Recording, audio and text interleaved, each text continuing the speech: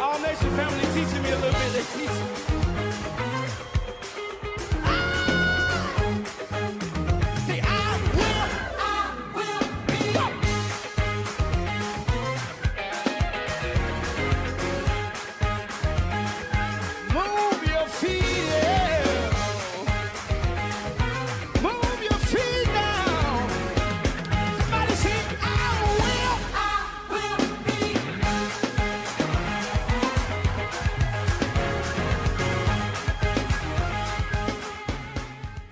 Hi, First Baptist. This is Gary DeVos, your congregational care pastor. As your pastor of care and compassion, I am excited to bring you a workshop that will be offered on Saturday, October the 30th at 11 o'clock. Now I turn it over to Jeff Harris to tell you more about this workshop. Hello, I'm Jeffrey D. Harris. What happens if an illness makes you unable to speak for yourself? Who will make important medical decisions on your behalf? Join us on October 30th at 11 a.m. at First Baptist Church Broad, where I will introduce and explain the 5 Wishes document. The 5 Wishes document will answer all of those questions. It will tell your loved ones what you want when you can't speak for yourself. It lets them know how far you want the medical world to go, how much intervention you want, and just who you want to do the things for you. This document will allow you to have peace, not just for yourself, but for your loved ones who are going to make those decisions for you. And like we always say in the healthcare world, document eliminates drama. I look forward to seeing you on Saturday, October the 30th at 11 a.m. But please take time to register first. You will see information displayed on the screen of how to sign up. Family and friends, are you looking for a fun, safe event for Halloween? Then save the date. On October 31st from 5 to 7 p.m., we will be hosting our very own Trunk or Treat. If you'd like to volunteer to decorate your car and give out candy, please email me at kendramore.fbcb@gmail.com or call 901-323-2429. Sharpen up on your pumpkin carving and decorating skills. Put on your favorite costume for our at-home Halloween contest. Send in your pictures to the email below by October 27th. May the best pumpkin and costume win. Hi, Deaf Youth. Did you enjoy virtual bingo when we played it? Guess what? It's back. Join us on Saturday, October 23rd at 3 p.m. via Zoom to match and win. Can't wait to see you.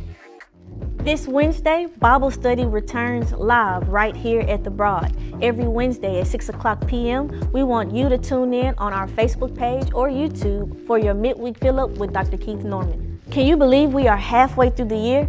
By now, maybe you've moved and changed addresses, or maybe you've gotten married and your last name has changed. We want to make sure that we have the latest information on every member here at the Broad. So, if you haven't, please log into your Shelby Next account starting October 10th through October 31st and ensure that we have the latest information for you and your entire family. If you have any questions about logging into your Shelby Next account, please call us here at the church at 901-791-0198, or you can email us at info@fbcbroad.org. During the pandemic, one of the key groups that has helped us to stay connected was the Ambassador Program. Now, we are asking you to help us continue to do that. We are inviting all of our members who have a gift or a call to talk on the phone to consider joining the Broad Connect group. This ministry is one that is designed to keep every member everywhere connected during these times. If you are interested, you can email us at info@fbcbroad.org. Please, if you're interested in joining the Broad Connect group, again, email us at info@fbcbroad.org. Don't forget to check out your monthly engagement opportunities with Mixed Fit every second and fourth Monday at 6 p.m. here at the Broad, Or you can join in for Brighter Days every second and fourth Wednesday on Zoom, and High Def Youth Bible Study every second and fourth Tuesday on Zoom. And please make sure you tune in to one of our prayer opportunities during the week this month. We have Monday Morning Glory on Mondays at 6 a.m. We have Midweek Manna on Wednesdays at 12 noon. And then we have Friday Night Fire every Friday at 6 o'clock p.m. All right, well, good evening and welcome to another installment of First Baptist Church Bible Study. We are actually live tonight. We have an in-house crowd so that people don't think I'm telling the story. Crowd, let's put your hands together and bless God. We thank God. This is really the first of the opportunities that we're offering to have in-person engagement. This is known as the soft opening. Churches all around the country are doing exactly what we're doing right now as far as best practices are concerned, registration and then engagement. This is just really getting people acclimated into going back into church environments, which is going to be kind of difficult. So give us some time while we work out all of the bugs. You might say, well, Pastor, some other churches went back a long time ago, and they did, and we're doing what makes sense according to what we believe the Spirit of the Lord is leading us to do in this place. And so these soft openings will continue week after week. You will get a push notice that says go online and register, so we'll kind of know a count or number of people who are coming. We do ask that you would give us your vaccination status. That helps us to know the population of the church that is vaccinated, so that's good. You can also go to the app right now and download tonight's Bible study outline. It is there. It's a part of the Elevation series. We're continuing in this, and we are really pivoting right now in this particular series to answer some questions that people have asked over the last few weeks. We're going to make sure that we try to drill down and get all of them. So with all of that being said, let me first pay tribute to Colin Powell, General Colin Powell. It was important for us that we might pause for a moment. I don't know if there's a video that is available up there for us now. I wanted to show it, that we would look at the life of General Colin Powell. We like to pay tribute to those people who have made a significant difference in American history. After 35 years of wearing the uniform and 4 more as Secretary of State, Colin Powell wasn't done serving. It was my whole life, and I still perform service to America, but in a different way now. Helping at-risk kids through his foundation, America's Promise, the alliance of organizations he and his wife Alma founded to offer the chance to serve to the next generation. And so I think service to country should be an essential part of every citizen's makeup. If it's not in the military, maybe it's working with young people. Maybe it's just doing something to help your community. Because, as we consider how Colin Powell lived his life, 2 words sum it up best. Selfless service. People look to you and they trust you because you're serving selflessly as the leader, not self-serving, selflessly. In many ways, Colin Powell was ahead of his time. As a Republican, his endorsement of Barack Obama's presidential campaign was a major moment in American politics, an endorsement he made here on Meet the Press. I think back to my Army career. We've got 2 individuals. Either one of them could be a good president. But which is the president that we need now? Which is the individual that serves the needs of the nation for the next period of time? And I come to the conclusion that because of his ability to inspire, because of the inclusive nature of his campaign, because he is reaching out all across America, because of who he is and his rhetorical abilities, and we have to take that into account, as well as his substance. He has both style and substance. He has met the standard of being a successful president, being an exceptional president. I think he is a transformational figure. He is a new generation coming into the world, onto the world stage, onto the American stage, and for that reason, I'll be voting for Senator Barack Obama. Whether in or out of office, Powell's powerful voice resonated across the political spectrum. A patriot awarded the Bronze Star, an Air Medal, a Soldier's Medal, and 2 Purple Hearts. Colin Powell is survived by his loving wife of 49 years, Alma, and their 3 children. All right, so that's a tribute to Colin Powell. One of my favorite Colin Powell quotes Never let your ego get so close to your position so that when your position falls, your ego does as well.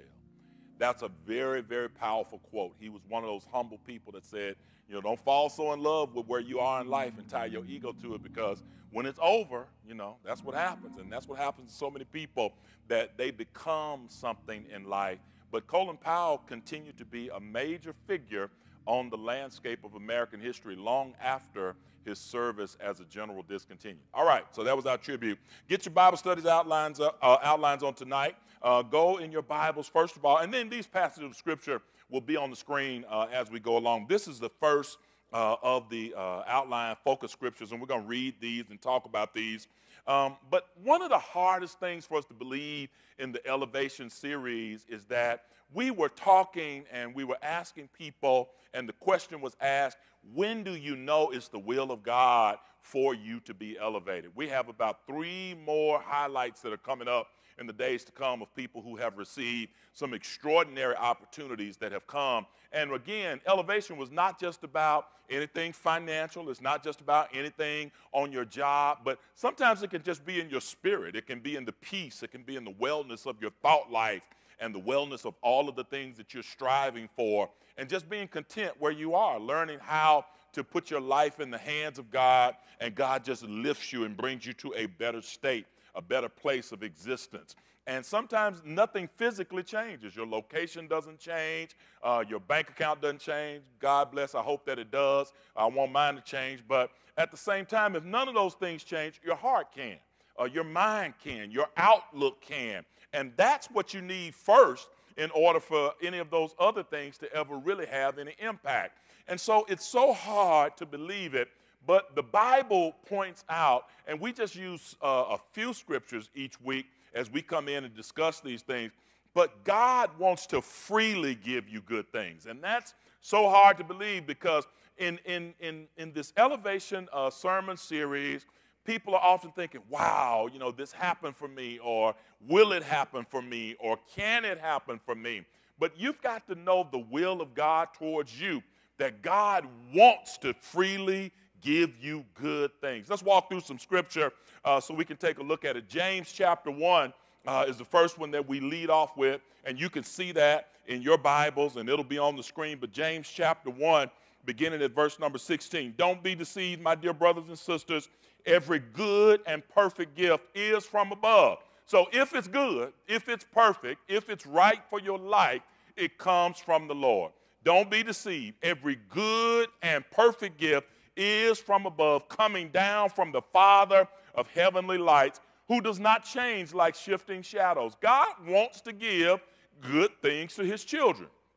He chose to give us birth through the word of truth, that we might be a kind of first fruits of all he created. Now listen, we live in a fallen world. So in a fallen state, in a fallen world, fallen things are happening every day. Born in sin, shaped in iniquity, not quite where we want to be in the life, in the will of God in certain places. But the Lord comes along to lift us up in and through Jesus Christ. I have come that ye may have life more abundantly, or that ye may have life to its fullest. We're going to look at that in just a moment. But the idea of it is that we are fallen creation. All right, Adam and Eve in the garden, fallen creation, mankind falls, and therefore we are living beneath our potential. We're not living to the fullest of what we were intended to live as in the will of God. God wanted Adam and Eve to live peacefully in the garden. He wanted them to create, to enjoy life. You know, this work thing came along. How many of y'all want to send work back to where it came from? I know. I'm one of them. I'd like to send work back to, you know, whoever caused it to happen. But it's a part of life until the end. Sorry about that. But it's a part of the fallen state. But it does not mean we cannot enjoy it. It does not mean that God can't bring joy in and through the things that are happening. But we have to live in the will of God. So here's what the first verse I want to give you tonight simply says this. If it's good, if it's perfect, it comes from God. If it's right for you, what you want in your life are the things that come from God. Remember, we prayed and we talked about it on this past Sunday. Ask for it, right? So when you pray, when you ask for it, ask for the things that are in God's will for you. Don't ask for stuff and ask God to make it his will. Don't say, God, make this your will, because that's what you want, right? But say, God, what is your will for me? What is your will for me? And craft my heart to accept your will. Sometimes we like to go get stuff and bring it to God and say, here, bless this. Here, God, take this person right here and make them what I want them to be. Take this house right here, dear God, and put it in my will, in my budget. Put all of these things. God, I want you to take this and make it your will for me. Rather than saying, Lord, lead me to your will. Lead me to your will for me. And craft my heart to accept what that will is, all right? So it's a good gift. It's a perfect gift. It comes down from the Father. He does not change like shifting shadows. It's not good one day, bad the next. It's not back and forth. It is God's will. It's God's design. Next passage of Scripture, I want you to see something. All right, very important. Matthew chapter 7, beginning at verse number 9. Which of you, if your son asks for bread, will give him a stone? Or if he asks for a fish, you'll give him a snake? This is Jesus giving an illustration.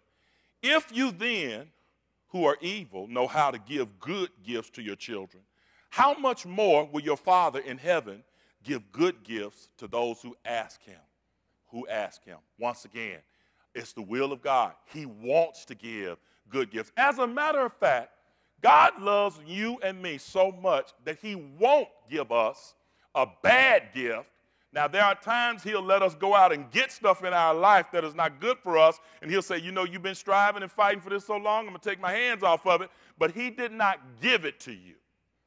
He did not give, he may have allowed you to do it. And you might, say, well, God, why'd you even allow it? Because you were going to keep on doing it anyway. I was going to keep on doing it anyway. I'm in the same line. I've been there with most of us. Amen. But here's what he says. He knows how to give good gifts. As a matter of fact, in the creation process, if he knew me before the foundation of the world was ever formed, he made me, he created me, he knew the gifts that I needed. He knew the things that he had intended for my life all along. He knew the great gifts and the great things that he had for me. So as you're looking at that outline and you're writing those notes in there, think about those good gifts that you want from God and know that God has good gifts in store in his heart with your name on it, right? Now listen, please get this. Everybody has a way of thinking that good gifts are all high dollar items or big stuff. Good gift can be sleep when you can't get sleep at night. A good gift is peace when you got trouble. A good gift right now is that they acting crazy on that end of the street and the Lord told you to go left. A good gift is when you have peace in your home. A good gift is when you're just happy being who you are. Because you can have all the stuff in the world and still be dissatisfied with self, unhappy internally.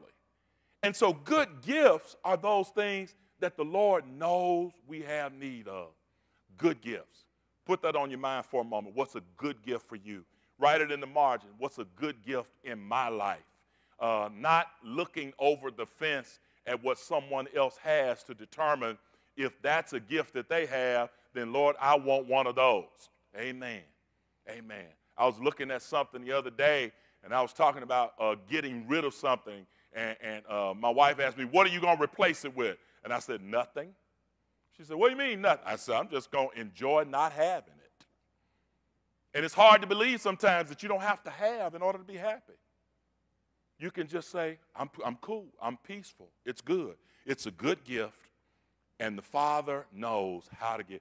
We give the best gifts we know how, but God gives perfect gifts, good and perfect gifts to all of his creation, to all of his children. The next one, look at what the Bible says in the next passage of Scripture, John chapter 10, verse number 10. John chapter 10 is one I love. Here's what it says. The thief comes only to steal, to kill, and destroy. But I have come that they may have life, and you're used to hearing that verse say, more abundantly. But I like this particular passage that says, have it to the what? To the full. That sounds like it's another, kind of interpretation. That sounds like, what brother wrote that? So I want to talk about life to the full for a second, all right? All right, so I have 4 vessels up here, right? I have 4 vessels. I don't know if you can see my vessels, all right? These are just vessels. This is a vessel. Anybody see it? Y'all see it? How many of y'all like this one? Like this one? This is vessel A. Raise your hand if you like vessel A. All right? What about B? Everybody like B? All right, that's B. How about C? All right, C. All right, I'm going to ask you questions now. All right, how about D? How about vessel D? Vessel D. All right, how many of y'all didn't raise your hand at all? Where are my no vessel people at? You just don't like any of them, right? All right, so you're going to be left out of the example, the equation, because you didn't like any of the vessels, right? Everybody's about to get something if you like something in the vessel, right? Now, I'm going to fill these vessels up with something, and according to what I put in the vessel, that's what you can have because you decided which vessel you like, right? All right, so I'm going to go through it again. Who likes vessel A? You can change if you want to now. How many of y'all like vessel A? All right. How about vessel B? Okay, you done all of a sudden start liking vessels now. I'm going to see that, and people done jump ship, okay? How about vessel C? All right, and vessel D. Why did you like A? Where are my A people at? Somebody just tell me real quick, shout it out loud. Why did you like A? Doesn't take much to fill it up. Here go my people who die. I don't need much. False humility. I love y'all, all right? How many of y'all like B? How many of y'all like B? Because this is going to get you a lot, right? How about that, right? Okay. What about C? Give me my C people. You just like the shape of it. It's cute. It's pretty. How about D? All right, D. All right, so watch this. Here's the container, right? And I'm going to fill that up. Is it full? How many of y'all think it's full? No. All right.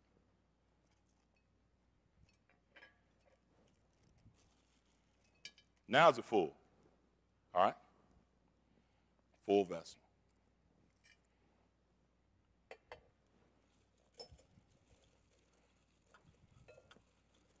Is that full?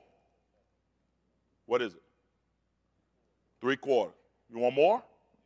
I'm talking to my C people now. This is your vessel now. You want more? All right. How my B people feel right now because I skipped over you? How you feeling? You feel left out, right? You went from A to C, and that picture ain't got but so much in it, right? And you filled up A, and the people in C said they want some more. But tell me what I'm going to do. I tell you what, since you asked for it, C, did you ask for it? I'm going to fill you up. How about that? Is that good for you? That's good. Hold on. I tell you what, since that was good for you, guess what? And I want you to be full. I want you to have it to the full. Guess what I'm going to do? I'm going to give you some more, right? Now, this is empty. How my people, how my D's feel? How my D's and my B's feel? Where y'all at? You upset? You feel forgotten? You feel left out? You looking at A, you looking at C, and you saying, what about me, right? Let me tell you something. As a part of God's plan, God never, ever forgets or leaves anybody else out, right? He always has some reserve, and he has more than enough to go around. So not only is he going to fill up A, not only is he going to fill up C, but I want you to hear this word, in due season. Somebody shout, in due season. He comes back and he said, guess what? I'm going to give you what you want. And guess what? He gave you according to your capacity, and you got some overflow too. And then here go my D's over here saying, wow, we got left out. Watch. And God says, I got some for D too, and you filled up too. And he never forgot anybody. And so what he does, and here's the real definition of the word fill it to the full, he does not fill it just to the level full. God puts so much that it's just overflow and abundance everywhere. And he lets it spill all over the place. Guess what? So you can have some to share. God is always interested in making sure that you have what you need, but not stopping there, but to make sure. And then, by the way, for the non-container folk who didn't choose anything at all, right, there's some left over for you too. There's always more with the Lord. And don't get to the point where you look at what happened in somebody else's container and feel as if, God, you done forgot about me. Can I tell you what he does? He gives each to their own ability. He gave some 5. He gave some 2. He gave some 1. He gave everybody what they could handle. And if you got this little container right here, God didn't treat you any, God, you gave this person. No, I filled you up just like I filled them up, just like I filled them up, and just like I filled them up. I gave you a full life according to your ability. The Lord gives elevation, assignment, benefit, whatever you choose to put in that blank. He gives it to you according to what you can handle, but he has enough so that no one is ever forsaken or forgotten. I want to go to the next passage of Scripture, the next piece. God never forgets or forsakes. That's important in this because when you were looking at A and D, you did begin to feel a little left out. I knew it. That's why we designed the illustration that way. We wanted you to feel that feeling. How did that feel? And when you felt, how many of y'all felt a little left out? Being honest, my B and D folk, how many of you felt a little left out? All right? What does that feel like? Forgotten, right? You forgot me, right? Does anybody ever feel like God has forgotten according to?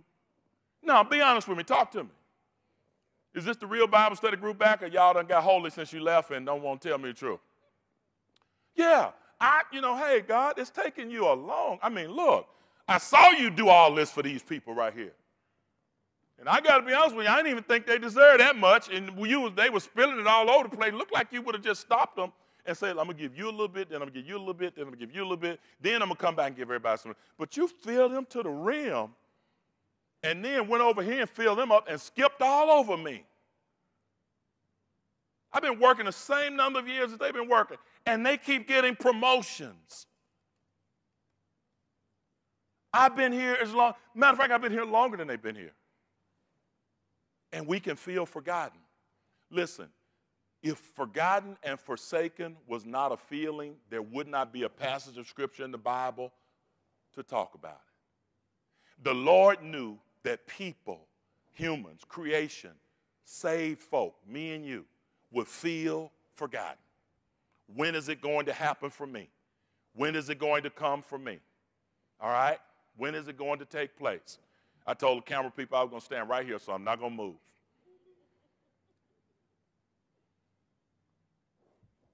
Psalm 37, verse 25. Look at what the Bible says. I was young, and now I am old. Yet I have never seen the righteous forsaken, nor their seed beg bread. Verse 26 says, they are always generous and lend freely, and their children will be a blessing. He then says, turn from evil to do good, and you will dwell in the land forever. What the psalmist is saying, look, he says, God will not forsake you.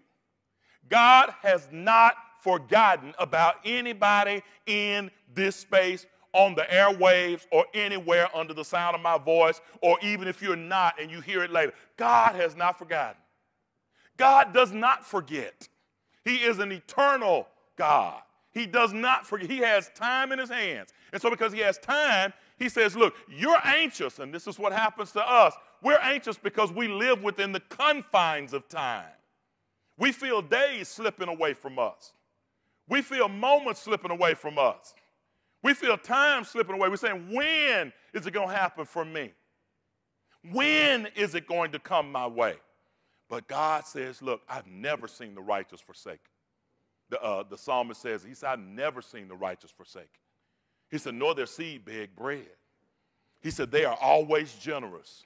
What's going to happen is not only will you receive in time, but your spirit will be cultivated in time to be able to give to others. I learned this I learned something years ago. I was living in Indianapolis, Indiana, and I learned that there was a thing called the spirit of philanthropic giving. So guess what I chose to be, what I wanted to be when people ask me, what do you want to do? I want to be a philanthropist. Yeah, that's what I want to be. Well, don't you want to be a this? Don't you want to be president? No, I would rather be a philanthropist. You know what that means, right? In order to give it, I got to have it. I can't give what I don't have. And I can give it, philanthropists give freely. They are happy to give, right? Now look, I ain't happy to give you my last nothing. I'm happy to give because I know I got some more to give. And so I said, you know what, Lord? That's where I want to be. And so what the Lord says to us, he says, never seen the righteous forsaken. He said, I was young, now old. This is the psalmist writing. I've never seen the righteous forsaken, nor their seed, nor their children want or desire for anything. Verse 25. 26 says, they are always generous and lend freely. Let's go to the next passage. I want you to see something very powerful here.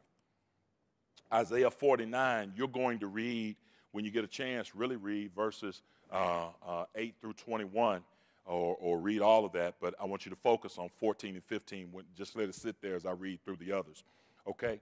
We couldn't get all of it on there, but here it is. Isaiah chapter 49, I'm going to read verse 8. This is a conversation.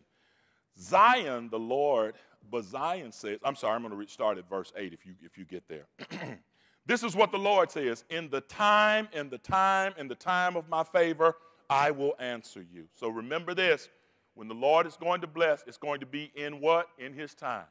In the time of my favor, I will answer you, all right? In the time of my coming to share and fill you up, you are sitting here right now with just a little bit, and in my time, I'm going to fill you up. In my time, right? I'm not going to do it in your time. I'm going to do it in my time. I might do it a little bit, what? At a time. I might do it a little bit at a time, right? We grow in grace, don't we? All right, so the Lord may do a little bit now. He may come back and do a little bit later, right?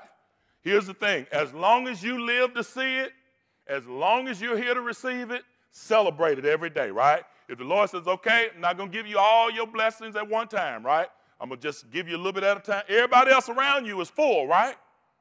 What's your problem? What's your problem? What's our problem? We are doing what? Looking at the full folk. Looking at the full folk rather than saying, thank you, Lord.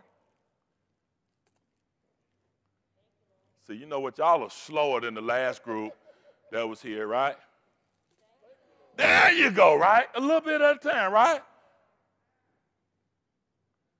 Thank you anyway, right? He just passed by. He ain't even give you nothing, right? He says, in my time. He's talking to them. He's saying, in my time, I will show favor. In the day of salvation, I will help you. I will keep you and will make you to be a covenant for my people, to restore the land, to reassign its desolation, its inheritances. That's a powerful piece I don't need to rush through. The reassignment of inheritance. The reassignment of inheritance. That means it was intended or looked like it was headed somewhere else. And the Lord said, you know what? I'm going to reassign this inheritance. What was headed here, instead of it going here, guess what? That's how we get full. And that's how the overflow occurs. We see more than we were expecting because God reassigns inheritance. And God does do that. God does take, you've heard the passage of Scripture, the wealth of the wicked is laid up for the righteous, right? He'll reassign inheritance, all right? He'll say to those captives, come out of darkness and be free. They will feed beside the road. I will turn the mountains into plain places. The highways will be raised up. Verse 12, they will come from afar, from the north, the south, the west. Go down to verse 14. But Zion says, when the Lord is saying to Zion, when he's saying, I'm going to do this for you, the hard part for them is to believe it, right? Because what? They've been surrounded by their captivity. They've been surrounded by being in a low space, in a low place for so long. What are some of the low places in the Lord? I've been sick so long. I've been single so long. I've been broke so long. I've been in this space so long. Whatever this space is, you can become accustomed to it, and then the mentality is, I've been here so long, can't nothing good happen down here. But look at what he says in verse number 14. Zion says, the Lord has forsaken me and the Lord has forgotten me. I've been here so long, I think the Lord done turned his back on me, and I think the Lord has forgotten me. If this were not in Scripture, I wouldn't think, well, maybe people can't feel that way. But it's there for a reason, because it's a reality in the life of people. Talk to some young African-American male who does not have hope, and he has not seen generations in his family prosper, when he has seen prosperity happen everywhere else. When he played basketball, but the other kid played basketball who happened to go to another school, who got in school on a basketball scholarship, and he used to beat this kid just for play, and he's saying, it doesn't happen for me. It doesn't happen for me. Talk to the kid who scores a 35 on the same standardized test that some other kid scores a 32 on, and they get into college because their dad knows somebody, but this kid over here only gets a Pell Grant and can't afford to pay the rest of it. You know what they say? Well, I think the Lord has forgotten about me. I hear about this stuff happening for everybody else. I just don't hear about it happening for me. This is the reality of people. It's not so much that people are bad or people don't want something, but their hope has been confined to a reality and an existence that they have not seen any change in for many years. My mama lived here. My daddy lived here. Their parents lived here. This is where we live. Nobody in my family ever owned one of these. Nobody in my family ever did this. What in the world is retirement and traveling around the country? I didn't see that. The Lord has forsaken and forgotten me, because this is not a part of my reality. But here's what the Lord comes back to say in verse 15. Can a mother forget the baby at her breast and have no compassion on the child she has born? The Lord says, I'm so intimately in love with you. Do you know it is impossible for me to forget you? Look, I gave birth to you. I created you. I made you. I knew what you needed before you ever knew what you needed. Before you ever knew what you wanted, I knew what you needed. And he says, I love you. Look, and have no compassion. It would be completely out of the will of God and impossible for God to not have compassion, because God is L-O-V-E, love. God is love. And if God is love, it's impossible for a loving God to not have compassion. He says, can a mother forget the baby? Where's the baby? Where's the baby? Where's the baby? Where's the baby? Put it on the screen. They missed it. They didn't hear. Where is the baby? The baby is at her breast. Right? Brothers, I need y'all to just do this with me for a moment, okay? I know you can't breastfeed. I know the women know, right? But just put the baby right here for a moment. Go ahead, women. Y'all help them out a little bit. Some of these brothers, these babies going to starve. These brothers, they're not going to make it. Now, sisters, y'all put the baby right there for a minute. Put the baby right there. I ain't tell y'all to let the baby done fail. Your baby done fail. You done dropped the baby. Baby on the floor. You can't forget that. You can't, as tired as you are, you won't fall asleep, don't you? But you can't do it, can you? Do I have any mothers in here who yeah. You'll rock and your eyes will be closed, right? You rocking right now. The Lord is saying something very powerful in this passage. He's saying, when you feel forgotten and forsaken, it is impossible. And look at what he says. Though she may forget, I will not. Even if it was possible for her to forget, he said, I will not forget. Whatever the prayers. I want to take some of us back. I want you to go to your childhood prayers, the innocent prayers. I want you to go to the child. Before you knew what a Lamborghini was, I need to hear that prayer, that innocent prayer. Lord, just help me to be this when you were trying to be a something that didn't have anything to do with a possession.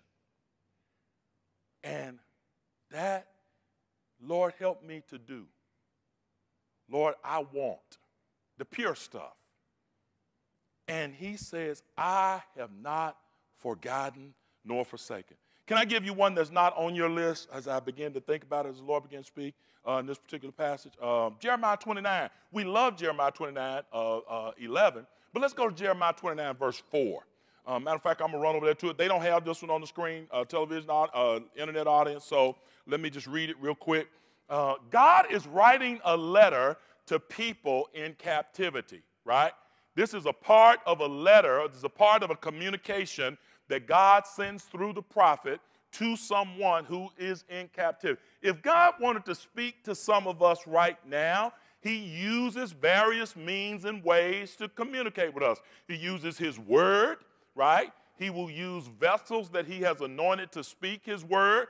He will use books and media. He uses modern day communications, your devotionals and things to that effect. But God knows how to get a living word. I shared this with you a few weeks ago, not grappa, but rhema, into your life at just the right time that speaks to just the right situation at just that specific moment. And so what he does to the people is he sends them a living word in this situation. Watch what happens. This is what Jeremiah 29, verse number 4. This is what the Lord Almighty, the God of Israel, says to all those I carried into exile from Jerusalem to Babylon. Where are they? They are in exile, right? They are in Babylon. They have been taken out of Jerusalem, and they are in a captive situation. Is that good? No. It's a bad situation. And who is it to? To everybody. He said, this is what the Lord says to all those. And who carried them away? He did. I allowed it. He carried them away, right? Build houses. Now, wait a minute. In verse 4, you're saying, this is to the folk who are in captivity. This is to the folk who are in Babylon. He says, this is to the folk who left Jerusalem, the mother country, the motherland, the place of prosperity, and you're down in captivity in Babylon, in a not-so-good place. The first thing he says is build houses and settle down. Plant gardens and eat what they produce. Verse 6, marry and have sons and daughters. Hallelujah. My children are here tonight. Find wives for your sons and give your daughters in marriage so that they too may have sons and daughters. He's telling them to what? Prosper. Wait. I'm confused, Lord. I'm confused. Because here we are and we're feeling forgotten and forsaken in this carried away captive place, in this condition, in this land, in this space. We are feeling forgotten and forsaken. And you send someone to tell us to do all of the stuff that are signals and signs of prosperity. Watch again, verse 5. Build houses and settle down, plant gardens and eat what they produce. Marry and have sons and daughters. Find wives for your sons and give your daughters in marriage so that they too may have sons and daughters. Increase in number. Do not decrease. Also, watch what he says, seek the peace and the prosperity of the city of which I have carried you to dwell. Pray to the Lord for it, because if it prospers, you will too. Guess what ought to be on your prayer list every day? Wherever you live. Memphis, shooting up Memphis, right? Post office, Memphis. Collierville, amen, right? Because if there's no peace in the place where you live, there's no peace, right? So he says, pray for the city of which I've caused you to dwell. Pray for it, because if it prospers, you will too. Yes, this is what the Lord God Almighty said. Do not let the prophets and the diviners and those around you deceive you. Do not listen to the dreams that they encourage you to have. They are prophesying to you lies in my name. I have not sent them. This is what the Lord says, verse 10.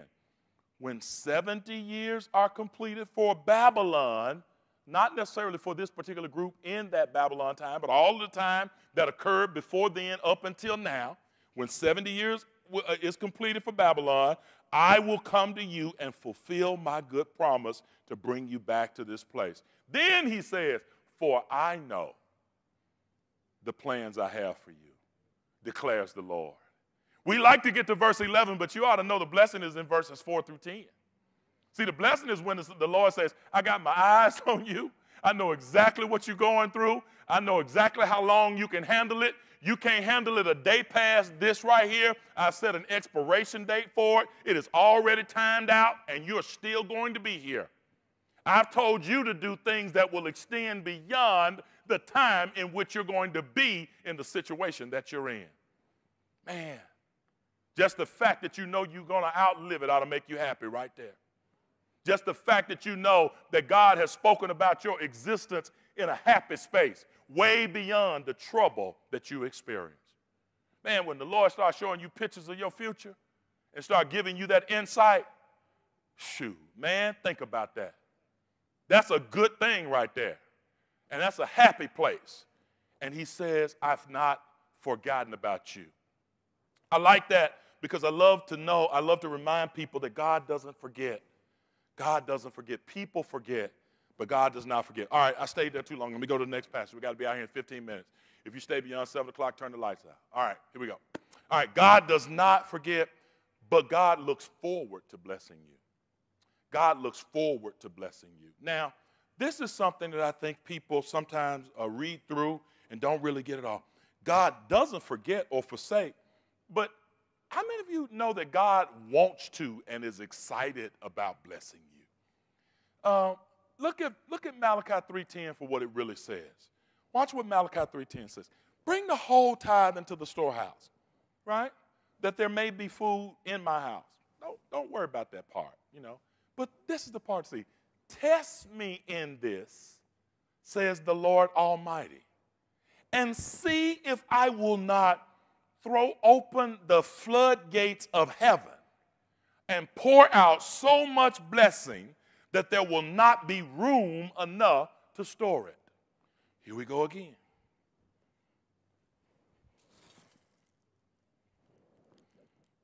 I don't know what to do with this extra. I don't know what to do with this overflow. I don't know what to do. I would just take it and throw it out there to y'all, but the staff would be mad at me tomorrow saying, you threw all that candy all over the sanctuary. But here's what the Lord says. You're already full, but if you're just obedient and do what I ask you to do and just test me in this, I'm going to throw the windows of heaven open. And look, you're saying, I can't contain it all.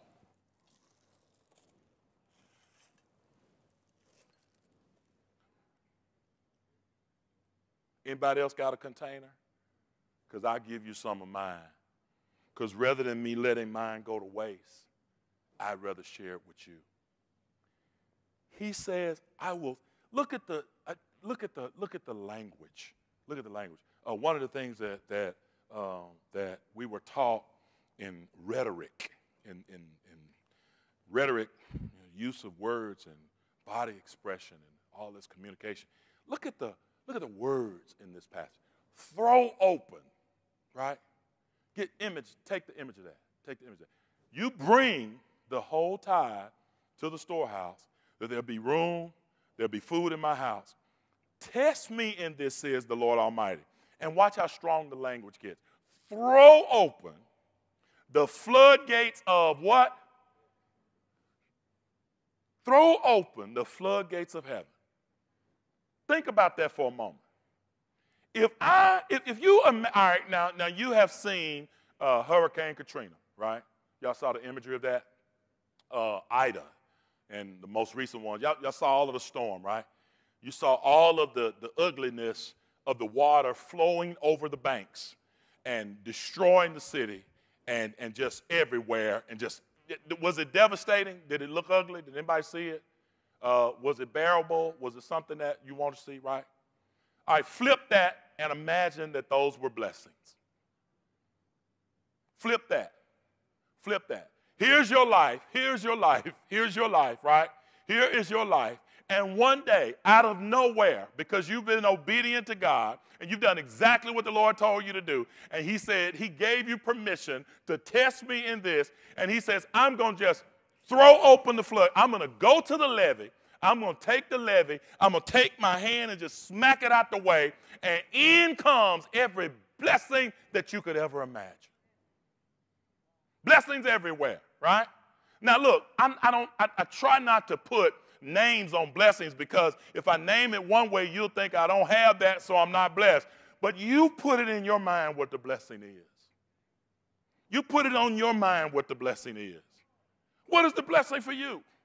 I told y'all sometimes, the blessing for me, write them down, jot them down. What are the blessings? What is it for you? It might just be some peace and some joy, right?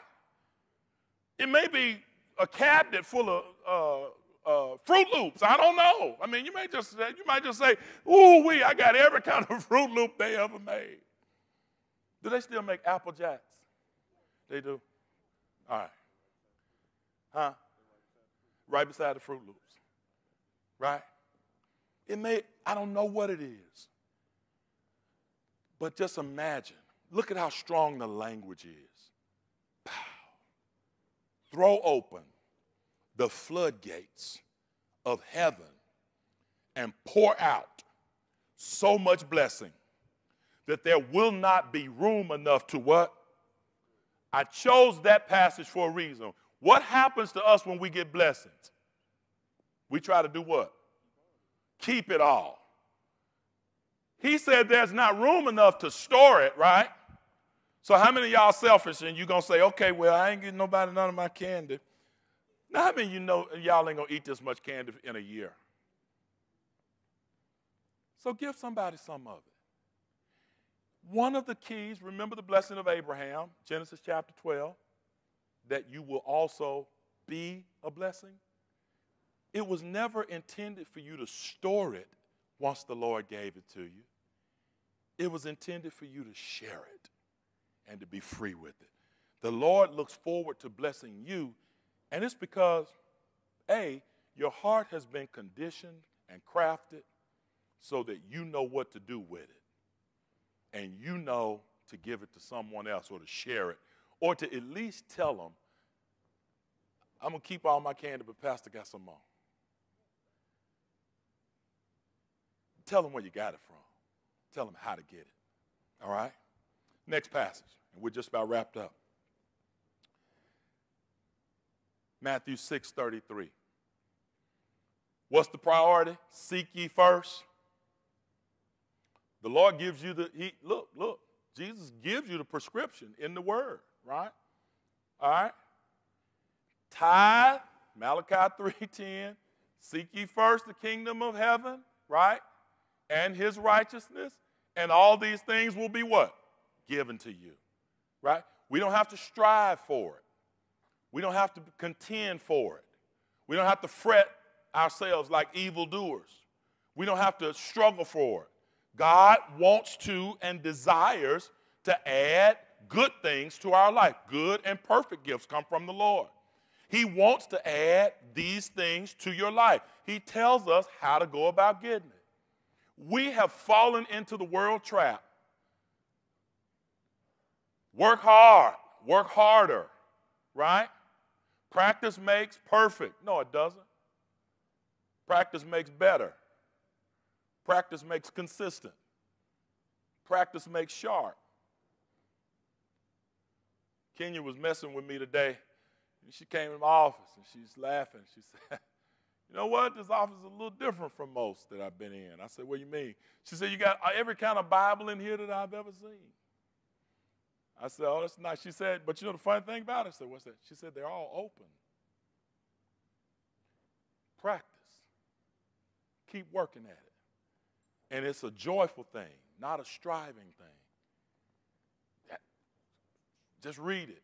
Fall in love with the Word of God, and out of you will flow living waters. It'll come to you. He'll make it a part of you, right? Seek ye first the kingdom and his righteousness, right? And all these things will be added unto you. Listen, I want us to get out of this habit of telling young people that you got to work harder. You got to work at it, right? But you know, some of them are working as hard as they know how to work. And they're working and not seeing anything happening. And because they're working and not seeing, because it doesn't happen for everybody the same. Am I right so far? It doesn't happen for everybody the same. One can do it and it's like this. The other can do it hard, and never get it. But you tell them to do their best and be consistent at it. Just try. Just keep doing what you're doing and let me know where you are in this. And then pray with them. Because we're going to create a generation of folk that when they don't see things working out, guess what they're going to do? I'm going to take this. I know what will work out. I know what else will happen. And we don't want that. All right, next passage of scripture, then we're going to wrap it up. It's Psalm 37. I got to get to that one because I really want you to read that whole passage yourselves. But here's what I want you to see. This is something I used to teach over and over and over again. Trust, delight, commit, and rest. Trust, delight, commit, and rest. All right? If you wrote down anything from Psalm 37, write down this. Trust, delight, commit, and rest. The way to get to that peacefulness in life, watch this. Do not fret yourself because of evildoers, or be envious of those who are workers of iniquity and do wrong. All right.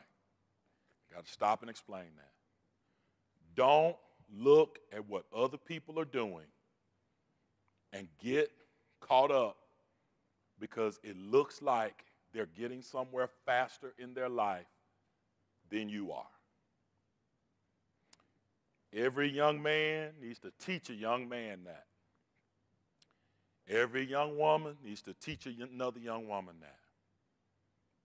Don't get caught up in thinking that you are not getting somewhere because you're looking at someone else and they're getting there faster. Don't let that mess with you. Get that out of your head.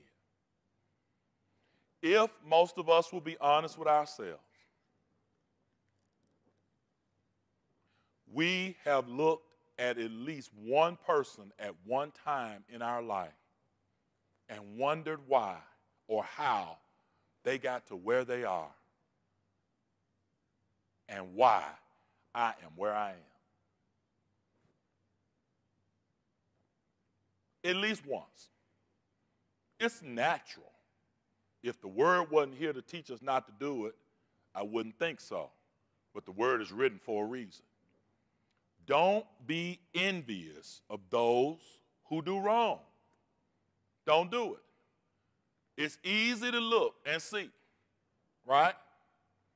Because it looks good. I didn't say it looked bad, did it? It looks good, right? You ever looked at somebody that has something that just looked good? It looked good, right? And then you look at how hard you work. You wonder if I could have one of those, why can't I? Or something at least like it, right? Right? You ever felt like the person, I see y'all done got real saved. You ever felt like the person that was doing right all the time and, you know folk around you doing wrong and they seem like they're prospering? Yeah. Well, you got a mask on. That's right. All right, I forgot. But yeah, it's easy. That's why this passage is here. That's why it's here. It's here because we have these kinds of feelings. Don't fret. Don't trip about this. For they, like the grass, will soon wither, and like green plants, they shall die away. It's just a natural process. He didn't say anything bad was going to happen to him, right? But you had some nice-looking plants in your house, and one day they just turn brown. They just die away. That's all. It doesn't last forever. He's saying what they're doing is not lasting forever. He doesn't say that, they shall soon be shot dead. That ain't what that says. We don't wish that on anybody. But what it says is that it just won't last forever, right? It won't be green always. The seasons are going to change. So he said, don't look at that and get caught up in it. But then he gives us a prescription of what we should do. Verse 3, trust in the Lord and do good. right? Somebody say that's hard. Dwell in the land and enjoy safety. Take delight in the Lord, and he will give you the desires of your heart. Commit your way to the Lord, trust in him, and do his will. He will make your righteousness a reward, and it will shine like the dawn, your vindication like the noonday sun. Rest before the Lord and wait patiently for him. Do not fret when people succeed in their ways, when they carry out wicked schemes. Refrain from anger. Turn away from wrath. Do not fret, for it only leads to evil. For those who are evil will be destroyed, but those who hope in the Lord will inherit the land. I'm reading it all for a reason. A little while, and the wicked will be no more. Though you look for them, they will not be found. Don't name any names. Please don't. Don't start, because y'all start naming names, and But think about it. Any people missing who you thought was on top a few days ago? You think, The Lord said, no, he just says they just won't be there forever. But you're still here, and he's still giving you opportunity and grace. A little while, and the wicked will be no more. Though you look for them, they will not be found. But the meek will inherit the land and enjoy peace and prosperity. I'll stop right there.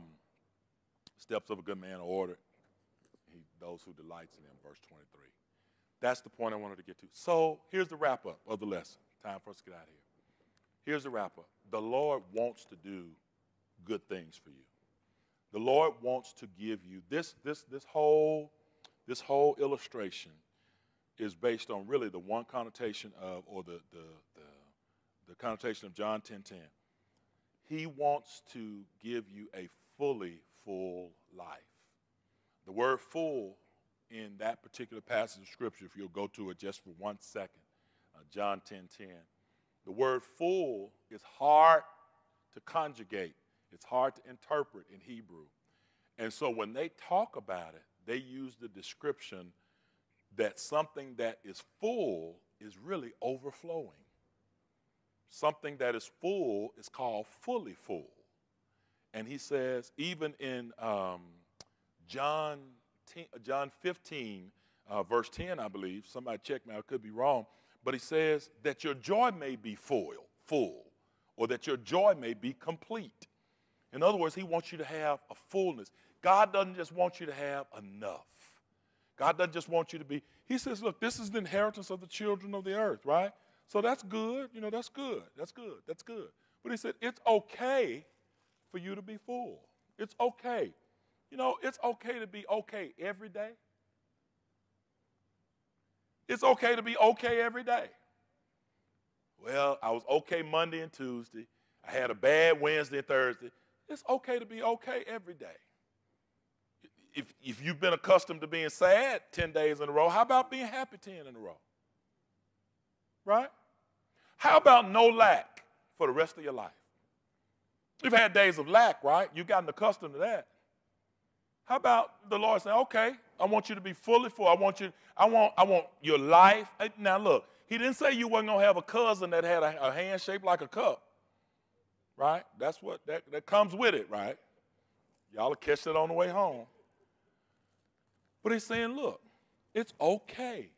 It's okay to be full. It's okay. God freely wants to give you good gifts. I'm going to pray for good gifts tonight. That's what I'm praying for, right? But I'm not praying for good gifts in the only tangible sense, right? If all of your good gifts that you put on your mind tonight can be purchased at Target or Macy's or Nordstrom or Saks, then maybe you have not aimed high enough. Maybe you have not thought about what you really need out of life. Put something on your mind that only God can do. And that's what we're going to ask for tonight. We've been talking about asking, right? So we're going to ask God for the good gifts that he freely wants to give. Now, first thing I want to do is I want to say, Lord, thank you for not forgetting or forsaking. If you've ever thought that, just whisper it in your own voice to the Lord. Lord, forgive me. I felt it, but thank you that I know now you didn't do it. You have not forgotten me. You have not forsaken me. And before I come to you and ask you for a gift or the good and perfect gift that you so freely give, I want to tell you thank you that I now know you have not forsaken me. And then, now I'm excited to know that you look forward to blessing me. You were holding it for a time in which I was ready and that I am now ready to receive it. Prepare me as a vessel. Remember, now, I'm going to tell y'all something. Y'all came in here and y'all just saw these pretty vessels. I shined these vessels before y'all got here. I cleaned them up. I peeled the labels off of them. I took all of the stickers away. I put them in hot water and soap. I cleaned them up. I got them ready to be able to receive the good things that they now hold and contain. Man, some of these vessels had fingerprints all over them. Some of these vessels had, stickers and stuff. I had to get alcohol and put on them. But these vessels are ready now. Some of these vessels right here can fool you too. This vessel, small. This vessel, tall. This vessel right here is round and pretty, and this one has a lot of decor on it. This vessel right here came with some flowers. This vessel right here got a chip in it. It was in the discarded section. This vessel right here came from the dollar store. You can find them in there, and they all $1 right there on the little, if you want some little glass like that, they're all $1. This one all decorated and stuff like this. But if the lid get broken, it's of no good. They're all different. We're all different vessels. We've all had our challenges. We've all come from different walks in life. Your vessel ain't no better than nobody else's vessel. Your vessel got to be cleaned up like my vessel got to be cleaned up. But the good news about it, when you look at them vessels up there, if I hadn't told y'all the backstory of the vessel, you wouldn't know nothing about none of them. Because they're all full with the good things that God in time gave to each of them. When you think of your good thing, would you stand and pray as we get ready to leave? Have you thought about the good thing that you want to ask of the Lord?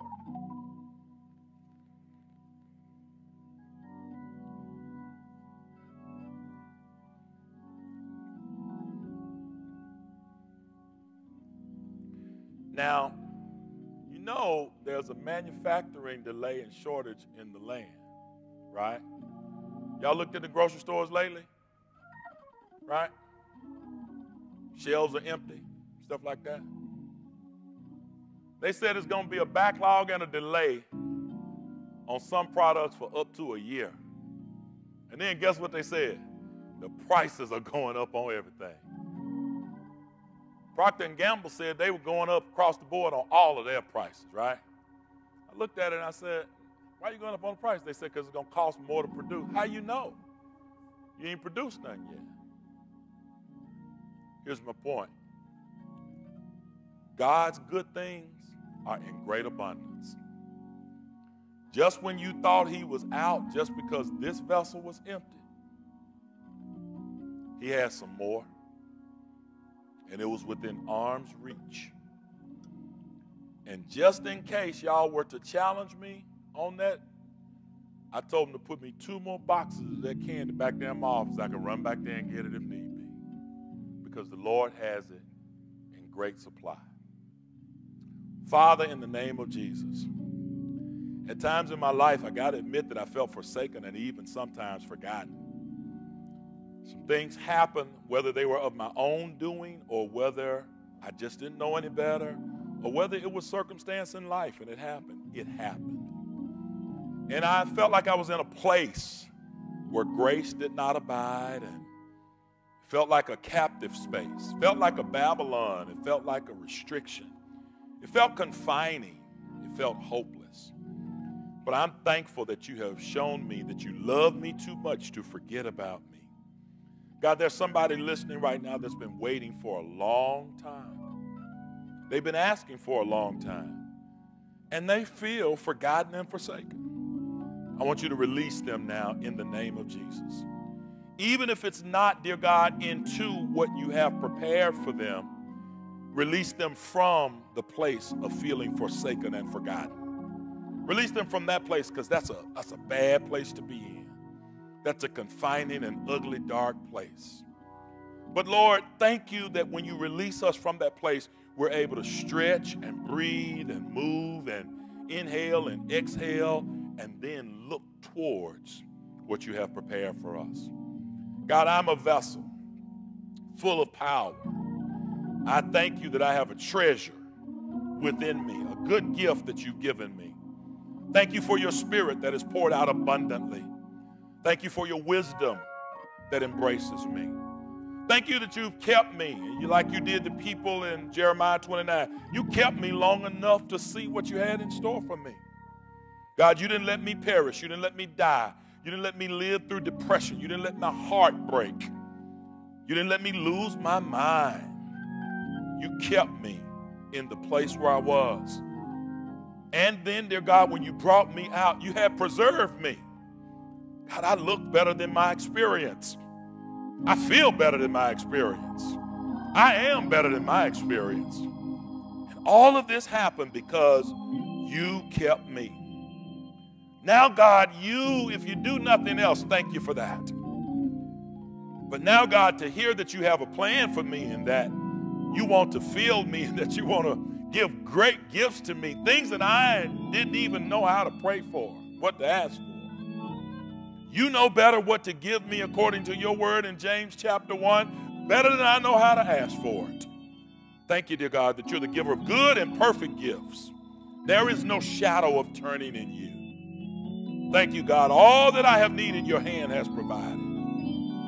Great is your faithfulness, Lord, unto me. God, I admit I have not deserved it, and I have not been deserving of it. But even in this, God, you have preserved and kept and been kind. You have elevated and promoted when I should not have been. You've placed me in places and you've allowed my skills to catch up with my paycheck. God, you've been kind to me. God, we're grateful for this, for we have not always lived and not always been deserving of your blessings. But God, you have kept and sheltered.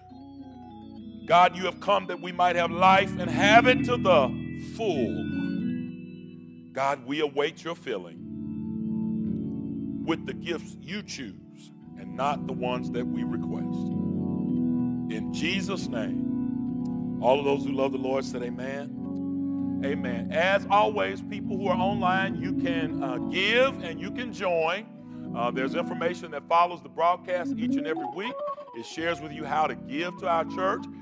Even if you're in the building, you can give and you can join. That's always something that we extend, never to think that people have a church home. Listen, until we see you again, God bless you. We believe that as we make our way back into the sanctuary, we're going to have more and more opportunities. They exist every week. You might want to join us so we can begin to practice what it feels like to be in worship again. Until then, God bless you. God keep you. Until we meet again, we'll be fine again, and we will be fine again when we meet again.